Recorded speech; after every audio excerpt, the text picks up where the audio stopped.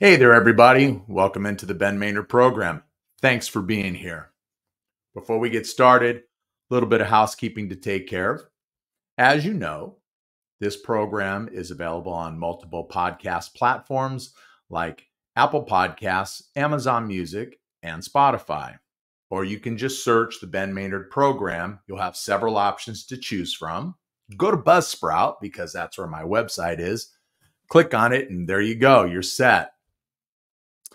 But obviously, if you can't resist all this stuff right here, then watch on YouTube. And if you are watching on YouTube, then please subscribe to the channel, give me a thumbs up, and leave a comment. All right. I like comments. You know that. Last but not least, follow me on Instagram, Ben Maynard Program. So plenty of ways to take in this show for your dancing and listening pleasure. And with that, we'll recap the last episode. That was my daughter Tess coming in studio. That was a lot of fun. It really, really was. I hope you've had an opportunity to watch it or listen to it. If you haven't, take advantage of it. It's some good conversation. It didn't go exactly as I thought it was going to go. It doesn't mean it's a bad thing. I just was hoping it would go somewhere else, and it didn't. And we weren't going to force the issue, but it was good. It was some good conversation. She's a great young woman, and she's smart, and she's got a lot going for her. So, like I said, I don't. It kind of didn't go where I wanted it to, but it's still really good. It's good conversation. The one thing I did want to get from it, and we did, was I wanted to get her perspective on my relationship, mine and Catherine's relationship. So we got through that, and it was great. She's just awesome. It was a lot of fun, and we'll get her back on the program at some point, in some way, some form or fashion. Who knows? But before we get started, it is National Sloppy Joe Day, the day after St. Patrick's Day. Yes, we're recording the day after St. Patrick's Day for two reasons. One, because I needed to get this done. And two, I couldn't record yesterday because I was called in to work yesterday afternoon. I think I got a call about 12:30, 1 o'clock. I think it was about 12:30, asking me to come into work last night. I had to be there at 10 o'clock. So that's where I was. I spent my night, put in a nice 14 and a half hour day. Lovely. So if my eyes are red and bloodshot, I apologize. If I'm a mess and I look a wreck, I apologize. But I'm surprised I'm still awake. But happy National Sloppy Joe Day. I love Sloppy Joes. Sloppy Joes rock. So if you are on your way home from work, stop at the store, get yourself a pound, 2 pounds of ground beef, get yourself a couple of cans of Manwich Bold Sloppy Joe mix, and go to town. Oh, well, you're going to need some hamburger buns too, and maybe some shredded cheese. I like to put shredded cheese on my gosh, Sloppy Joe's. Now I'm getting hungry. And I got to do a show. We're only 4 minutes into this. Anyway, so have at it, all right? As they say in radio, programming note, Pauly Z is coming back on the program. He is scheduled for Thursday, the 28th of this month.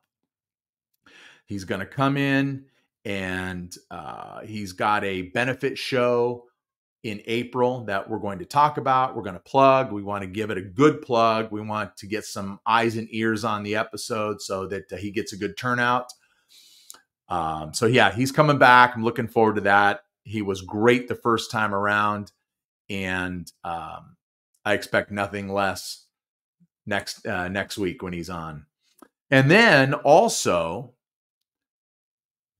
put it on your calendar too. Friday Night Live is returning on March the 29th at 7 p.m. Pacific time. Okay. I'm giving you a heads up now. I'll also remind everybody probably either the day before and or the day of. Maybe both. Who knows? We'll put it out on Instagram. We'll put it out on all the socials. And so remind everyone. But Friday Night Live will be back. Yes, we've taken a couple of weeks off just due to things that are going on and availability in the schedule, that kind of stuff. And it's just a fun show. It's not something that is supposed to be an every week thing.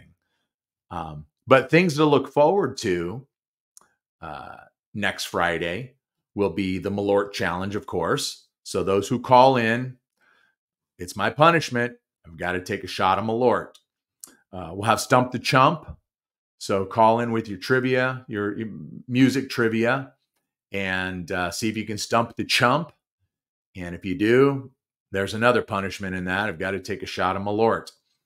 But what I'm looking forward to the most, since we're right up against Easter, you all know what Peeps are, right? And I didn't bring any in studio here to show you, but you all know what Peeps are. They're the marshmallow chicks, right? Well, they also have the bunny rabbits, and they've got all kinds of different flavors now, all kind of stuff.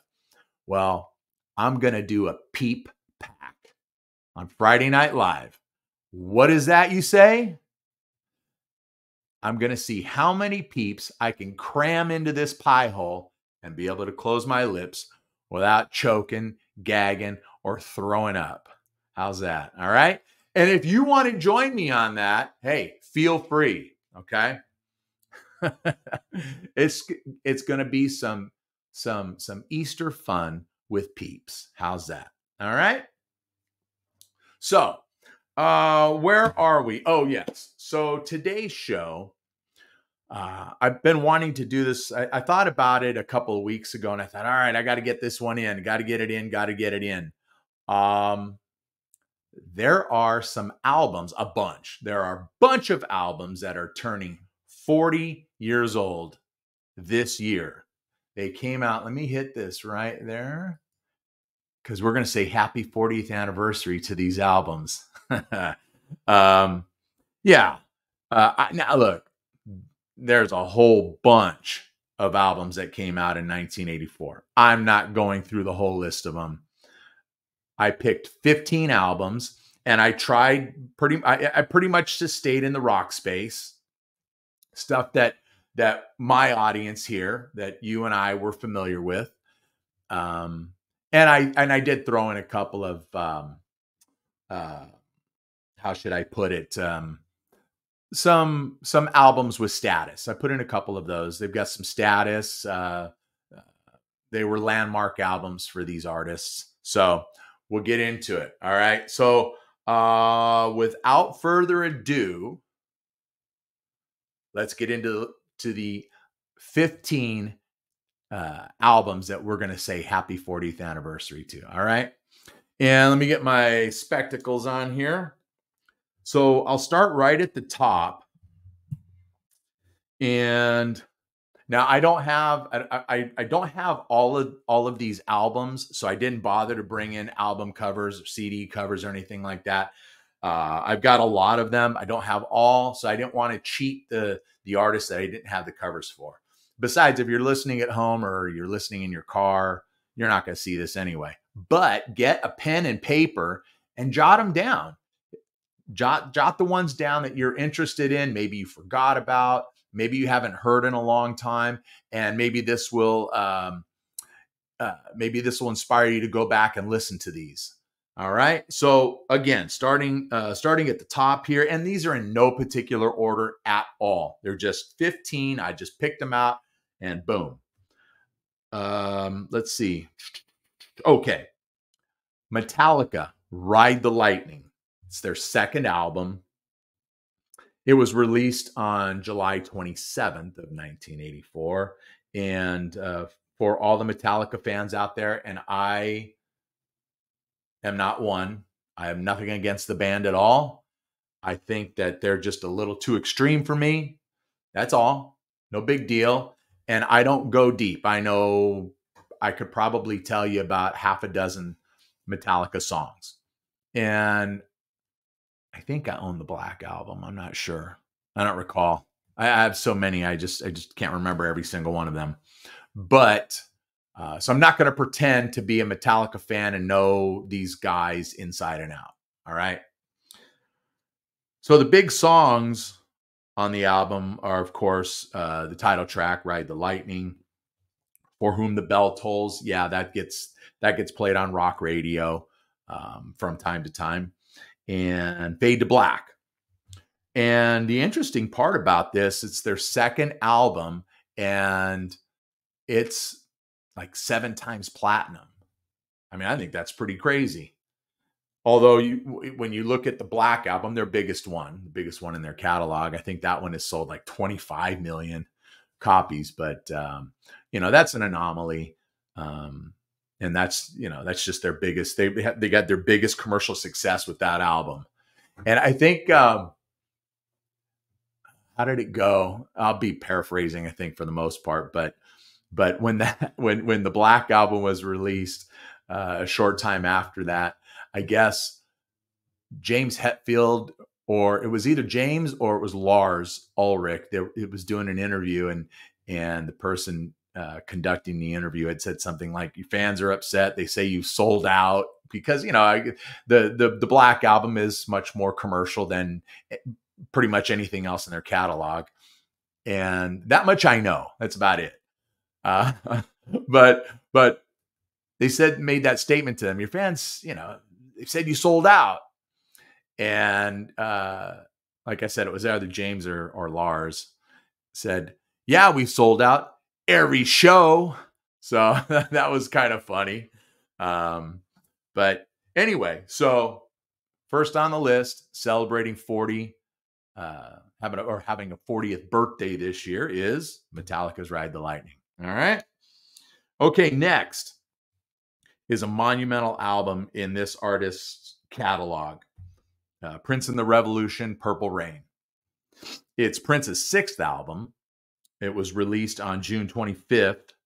And the singles, When Doves Cry, Let's Go Crazy, I Would Die for You, Take Me With You, and of course the title track, Purple Rain, which is probably the biggest song on the album and has just, I don't think anybody would question just the tremendous guitar solo on it. And that's the one thing that I probably miss most about Prince is his ability to play the guitar. What a phenomenal guitar player. Gosh, so good. I guess I just have to go on YouTube and watch the Rock and Roll Hall of Fame induction from whatever year it was when Prince stole the show, when they had the whatever they call it, they don't call it a mashup, but when all the artists come together towards the end and they all start jamming, and Prince stole the show that night. But anyway, so that album has sold 25 million copies worldwide. That is nuts. That's bananas. Yeah. Okay. Number 3, Iron Maiden, Power Slave. It's Iron Maiden's 5th album, and it was released on September 3rd. Now, what's amazing about Iron Maiden is, just like Metallica, I mean, it's kind of funny when you look at the biggest bands in the world, and actually, I would say the 3 biggest bands in the world, and you could slot them anywhere, 1, 2, 3, it doesn't really matter.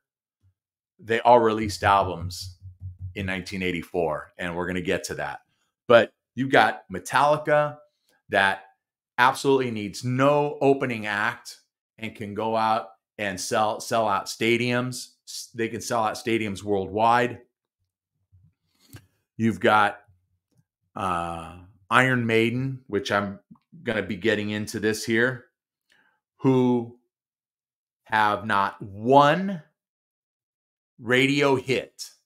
They have no radio hits at all. They don't get radio play at all, other than like Run to the Hills or Aces High, or maybe on some specialty show that airs at like midnight or something like that on a Saturday or Sunday night. They might get, play something else in their catalog. But with no radio play, these guys are one of the biggest bands in the world.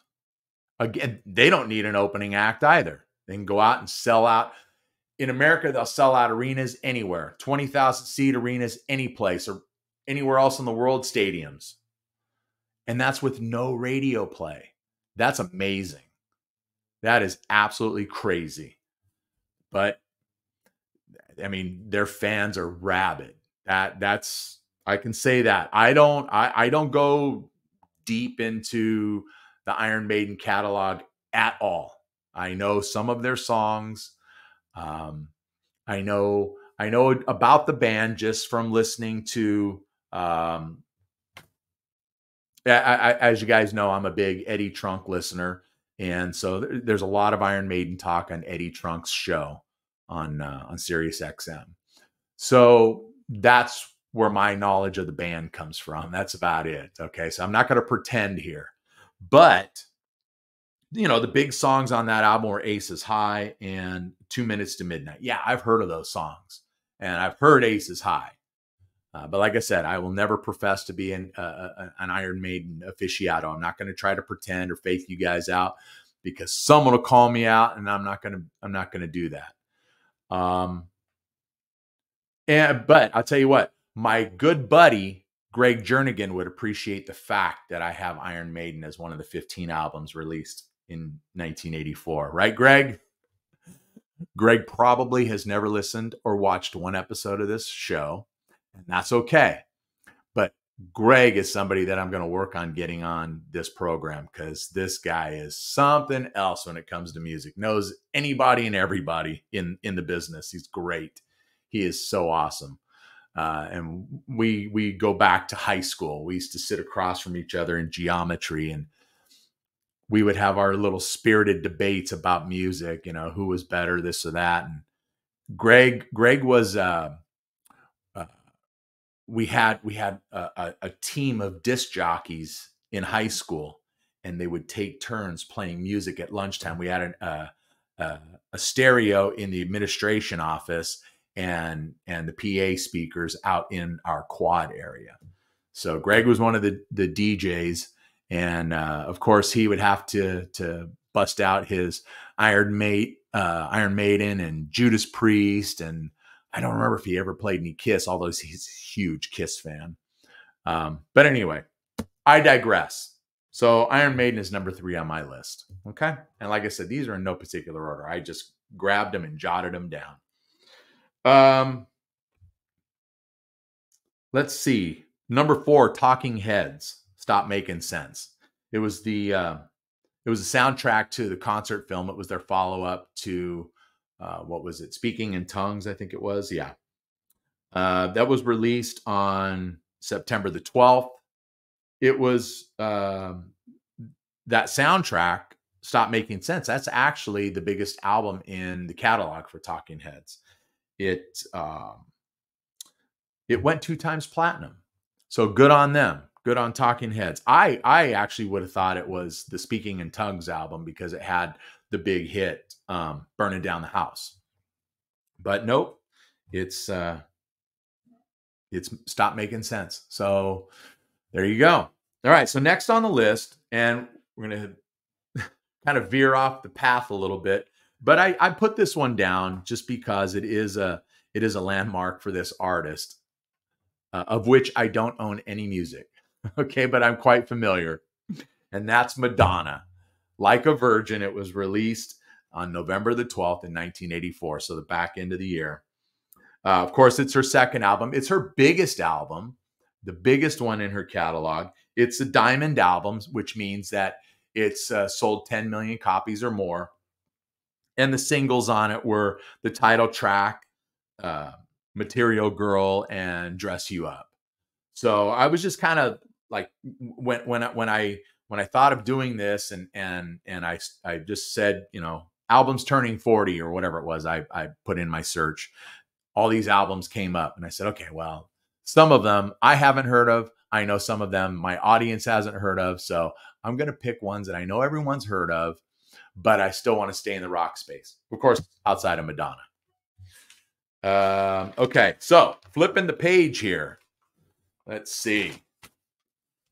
A huge, huge one. Let's see. Get it right. A huge one here. Bruce Springsteen, Born in the USA. It was Bruce's 7th album. Was released on June the 4th. And this album itself, all by itself, is like a greatest hits album. Because I do remember there were six top 40 songs, and then I know there were 2 other songs that they played on rock radio that I don't believe broke the top 40 or the Billboard top 40. So the singles were the title track, Cover Me, I'm on Fire. That's such a cool song. I dig that song. Glory Days. Of course, I think most of us like that song. When we hear it, we get to hearken back to our glory days, right? Dancing in the Dark and My Hometown. Those were the singles. And then the ones that were played on rock radio, I'm Going Down and No Surrender. This album has sold 30 million copies worldwide. That's crazy. So certainly Bruce's biggest album. Definitely Bruce's biggest album in the catalog. Now, I threw this one in here as well. It is in the rock space. It's not one of the biggest albums of this artist's catalog. Definitely not. In fact, it was kind of a disappointment. But Tonight by David Bowie. It's his 16th album, and there was one song released from it, and it had a great video. It had a short video version and a long extended video version of Blue Jean. Such a good song. I like that song. But I'm just paraphrasing here. I was just reading something, but David had said that there was really no concept to the album. But he said if you took a song here and took a song there and listened to them by themselves, they were pretty good. But putting it all together, the album just had no cohesion to it. So it was kind of it was just jumbled, and it was just kind of a disappointment. And he was a little disappointed in that. So that it did hit platinum status. So, you know, David got that, but aside from that, it was kind of a disappointment in his catalog. Okay, next on the list, Dio, The Last in Line. It's Dio's second solo album. It's the follow-up to 1983's Holy Diver, and it was released on July 2nd. The singles on it were The Last in Line. It was just a rock radio track. But the album did reach platinum status. And I guess I know Ronnie James Dio. Okay, I don't know him. I know of Ronnie James Dio. I know his music. I know his time in Black Sabbath. I know his time in Rainbow, and previous to that as well. I know some of his solo stuff. I don't go deep into the catalog. I like what I've heard. But I'm not gonna sit here and try to fake it. But as I said, I like what I've heard, and I just don't go deep into it. But it has been said that the first 2 albums, Holy Diver and Last in Line, are probably the 2 best in Ronnie's solo catalog. So. Yeah, and that album did reach platinum status.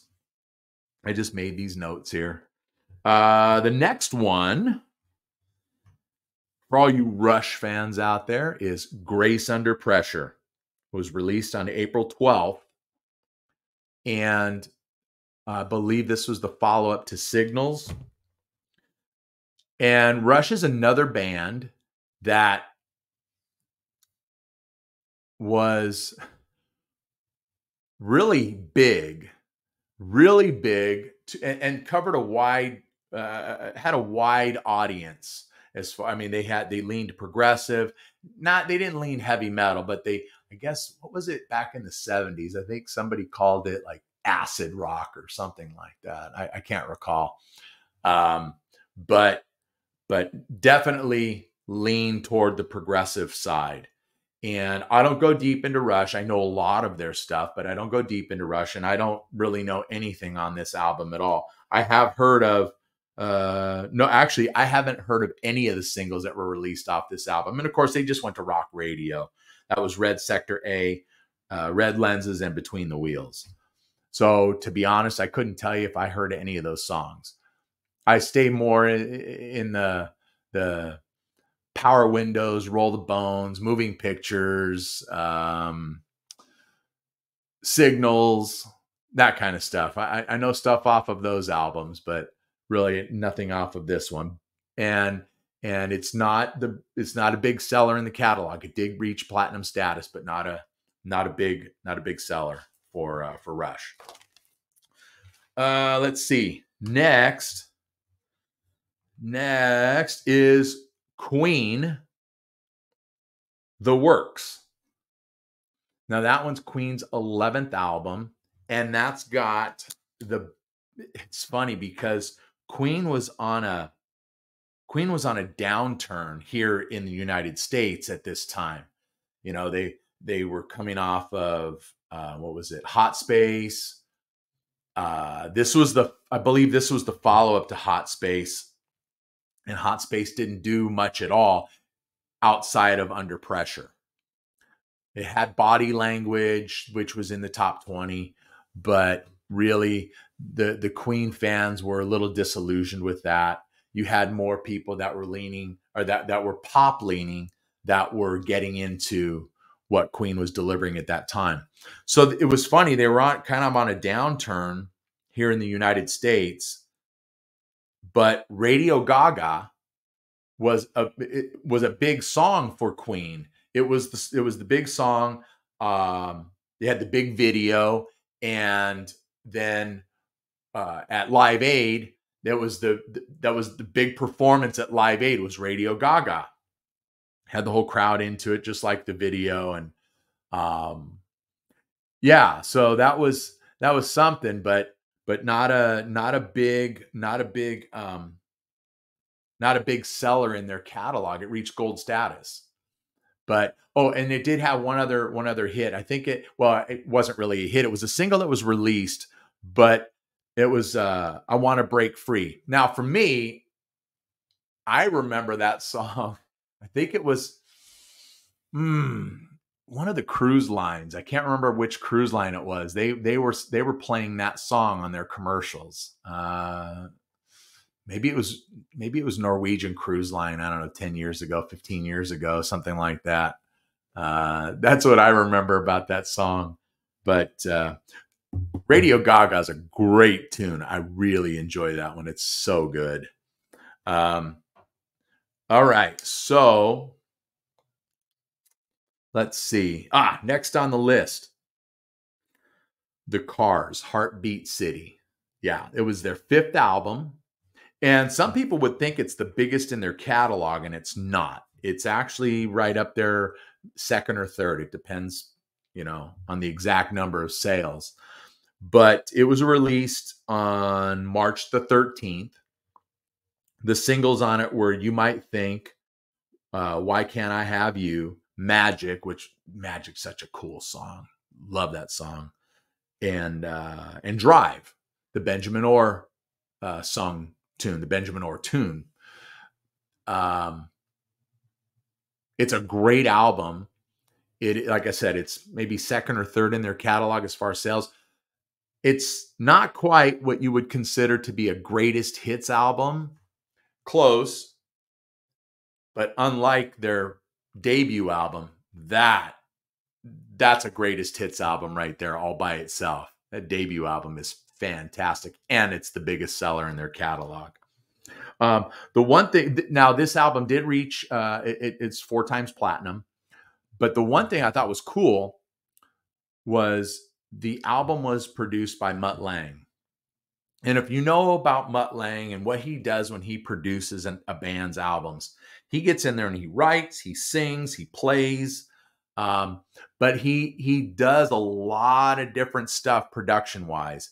And you can see with Heartbeat City that there was a big, not huge, but there was a musical difference in the production on Heartbeat City when you compare it to the previous 4 Cars albums. So I just thought that was kind of neat to see. So I figured I'd throw it in there. The next one, what a great album. Great artist. Love it. The Burner, Tina Turner, Private Dancer. And yeah, it's a little out of rock space, but Tina was a rocker. She was. She really was. She always wanted to be one. She presented herself that way. And even though she did some R&B and, you know, she really got into it. So I will always love some Tina Turner. But that's her 5th, Private Dancer's her 5th solo album. It was known as her comeback album. I think the one that she had released previous, I think this was the first one since 1979. And the singles were, of course, What's Love Got to Do with It, the biggest song on the album. Better Be Good to Me. I think that one was co-written by Holly Knight. I think Holly Knight, Mike Chapman, who were songwriting partners. Yeah, I think they co-wrote that one. Private Dancer, that one was written by Mark Knopfler of Dire Straits. That's kind of cool. For those of you who didn't know that, yeah, that's kind of a neat tidbit. And then, honestly, my favorite song on the album was released before the album was released. I didn't jot it down. I can't remember exactly when the album was released, but in late 1983, Tina did a cover of Al Green's Let's Stay Together. And that is such a great song. That's a great cover version of that song. And if you're not familiar with it, check it out. It is so good. It's my favorite version of the song, hands down. Hands down. Her vocal performance on that song is awesome. Absolutely awesome. And it's just such a good song.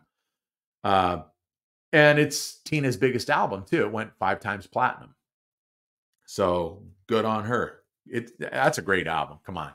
Even all you rock and rollers, headbangers out there, all that, you have to admit Tina Turner, she's badass. Okay, let's turn the page here. Flip the script. Got to figure out how I'm going to do a show on these guys. I don't know. Maybe, maybe not. We'll see. But in 1984, U2 released The Unforgettable Fire, their 4th album. And probably, I don't know. I love the War album. And I love the Unforgettable Fire album. Both fabulous albums. And you could see that U2 was starting to go a little different direction musically, still staying in the hard rock space, but just going a little different musically on the Unforgettable Fire. Although it's fabulous. I love this album. It was released on October the 1st. The single on it really only had one single to top 40 radio, and that was, of course, Pride in the Name of Love. But there was some other album tracks released to rock radio. The title track, The Unforgettable Fire, got some airplay. Also had a great video behind it too. Wire, great song. And probably my favorite song on the album is Bad. And that's such a good song. It's a great song on the Unforgettable Fire. And if you can pick up or stream whatever the live version, it's on Wide Awake in America. It's just an EP. Man, the live version of Bad is just killer. It is just killer. Now this album, The Unforgettable Fire, is kind of what really started to catapult U2. They finally became headliners with this album. I think I see them twice on this tour. I can't recall. It might have been the Joshua Tree. I saw them like 2 or 3 times, but I saw them on this tour. Great show. But along with War, I don't know which one's 1, which one's 2 for me. I love both of those albums. But this one went 3 times platinum. And I started looking through U2's catalog just for kicks. These guys have 4 diamond albums. 4. That's nuts. And I'll say it again. Diamond means 10 million or more. That's crazy. Man. Some bands never get 1. Some bands never get to 1 million sold. But to have an album, have one album that has sold 10 million, and they have 4. Again, I mentioned that there were 3 bands on here that were, I don't know, you could probably juggle them up in the air to see who's the biggest band in the world. U2 is one of those. So we had Metallica, Iron Maiden, and U2. U2 needs no opening act. And they sell out wherever they go. They can sell out stadiums anywhere in the United States, around the world. These guys are huge. They are huge. What did they just do? They were the first band to open up the Sphere in Las Vegas. And would they play like 40 or 42 shows or something like that? And every one of them sold out. And I think that's like an 18 to 20,000 capacity at the Sphere. I don't think I'll ever go to the Sphere because I don't want to pay the price. But anyway, so yeah, U2, big album in 1984. All right. The biggest album in this band's career. Huge album for this band. Van Halen, 1984. If I didn't put this one on the list, you guys would kill me. Somebody would come through the computer and choke me. Yeah. I like the album anyway, so it's okay. And I like Van Halen. But so 1984, it was Van Halen's 6th album. It is their biggest. It's their biggest album. It was released January 9th of 1984. And there were, you guys know the singles. They all got airplay on Top 40 radio. It was Jump, Panama, then I'll Wait, and Hot for Teacher. The whole album, top to bottom, is good. I know some people, especially like I don't know, I don't want to say hardcores, but there's some people that kind of turn their heads a little bit at 1984 because you had the introduction to the keyboards on this album.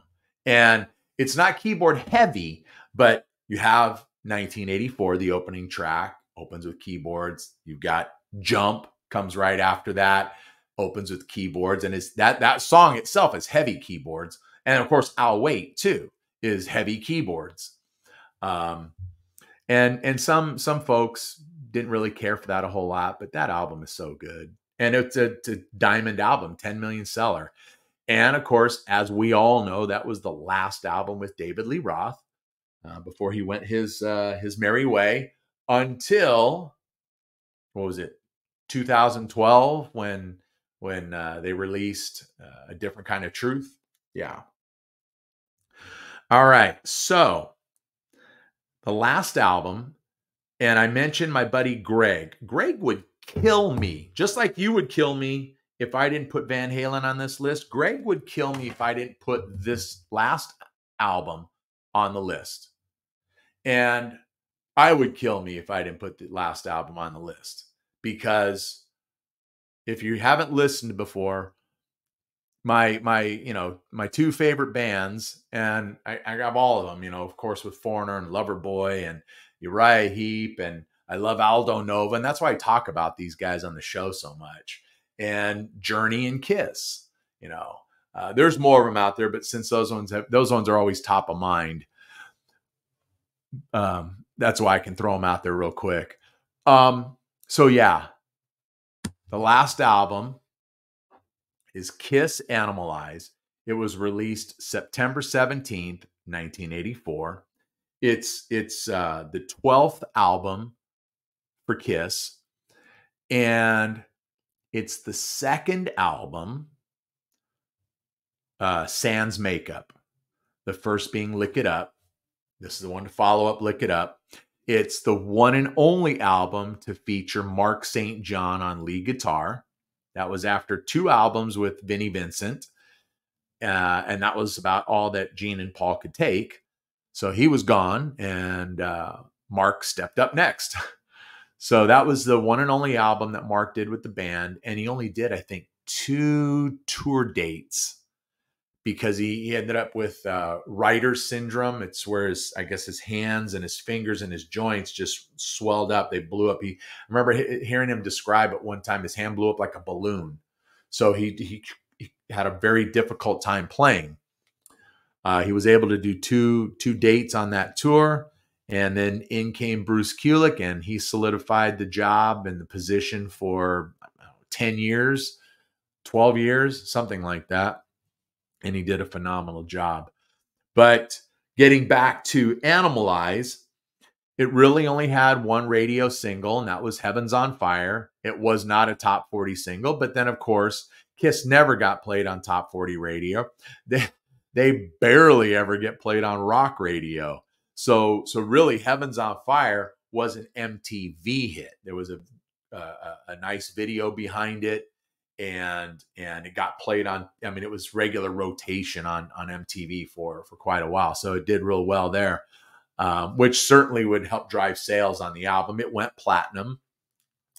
But some of the songs I really dig on, and I dig a lot of songs off of it. While the City Sleeps, Murder in High Heels. I like those songs. Some people don't care for this album. And I remember it was, I think it was number 15 on my Kiss albums ranked, but I do like it a lot. And I know people complain about the lyrics to Burn Bitch Burn, and I think they're very corny and cheesy too. So the one line, I'm going to put my log in your fireplace. Yeah, I kind of like move past that one because I like the groove of the song. Musically, it's a great groove. It really is, and I like it, and I like the hook in it. Yeah, but Gene can be a little corny at times. My favorite song is "I've Had Enough Into the Fire." It's the opening track on the album. I think that one's my favorite song. And you see on this one, you see Kiss almost getting a little how would I say it? Not heavy metal, but more into the, I guess, speed metal or something like that. Yeah, a little bit. And then they touch on it a little bit on this album. The album did end up going platinum, so it was a good seller for Kiss. And it was, they were resurrecting their careers at this time after a few duds, starting with, I don't want to say starting with Dynasty, although it was not a great seller. It was, I guess we can say starting with Dynasty. So you had Dynasty, you had Unmasked. Then you had Music from the Elder, which I love, great album. And then my number 2 album in their catalog is Creatures of the Night, and that barely sold gold, but it's a great album. So anyway, good stuff. That's my 15 albums that we're going to say happy 40th birthday to for the year 1984. Yeah, turning 40 this year. Congratulations to them. Let's see if any of these artists will do anything special, or if the record companies, if the record companies own these, if they'll do anything special, put out anything great for the anniversary of these albums. We'll see what happens. Again, let me remind everyone before we cut out of here that when you're done watching this, make yourself a sloppy Joe. Have a sloppy Joe on me, okay? And think of me as you're biting into it. It is National Sloppy Joe Day, so there you go. But I do want to remind everyone that Pauly Z is coming back on the program. We're going to record that show Thursday, March 28th. So by mid-afternoon, that show will be up and ready to go. Okay, you'll probably get your notifications and all that kind of stuff. So look for that one. And then on Friday, March 29th, 7 p.m. Pacific time, Friday Night Live comes back. And we've got all the regular shenanigans, the Malort Challenge, Stump the Chump, and a Pete Pack. All right. And then whatever else we can get into. So don't forget about that.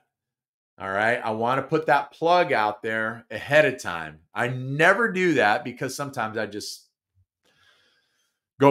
fly by the seat of my pants.